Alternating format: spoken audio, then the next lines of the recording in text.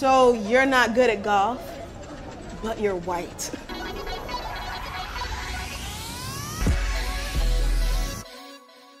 People of color have to deal with racial microaggressions every single day. So microaggressions are those little unintentional insults that basically see people of color as stereotypes. Which got me thinking, what if white people had to deal with racial microaggressions? So like, where are you from?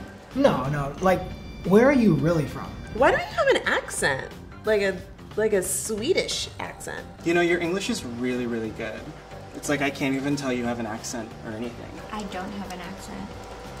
No, that's what I'm saying. You don't speak Gaelic? You don't speak German? Can you say a curse word in European? You know, like, what does that even mean? Hey Connor, you know about NASCAR stuff, right? Can you take a look at this? Can you teach me how to line dance? Play the banjo? Act entitled in the supermarket. I love white food.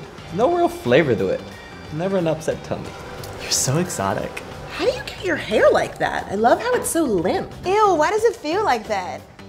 Oh my God, so it just does that? No, you are really pretty for a white girl. Your eyes are so round. Like this. You know who you look like? Kenny Chesney. Zach Braff. Emma Stone. Rachel Maddow. My friend Chad. Maybe you know him, because he's white too. No, Emma Watson. Not Macklemore. What's the other guy? No, is it Emma Thompson? It's C-H-A-D, like Chad. One of the Emmas. You look like an Emma. You know who you look like? I bet you hear this all the time. Jeffrey Dahmer. How does it feel to be the token white guy in the office? Hey, Connor, can we get a white perspective on this?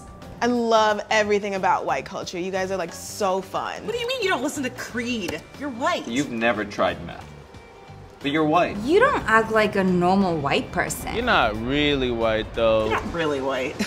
I'm whiter than you are. So, did all your ancestors own slaves? No, but of course he wishes that he could still own slaves. That's a part of his culture. Bryce, back me up on this one. The thing you have to understand about white culture No, I is went that to white an people are... historically white college, so Okay, I know about but I white culture. backpacked Okay, it in was a Europe. So can you say how ridiculous this was?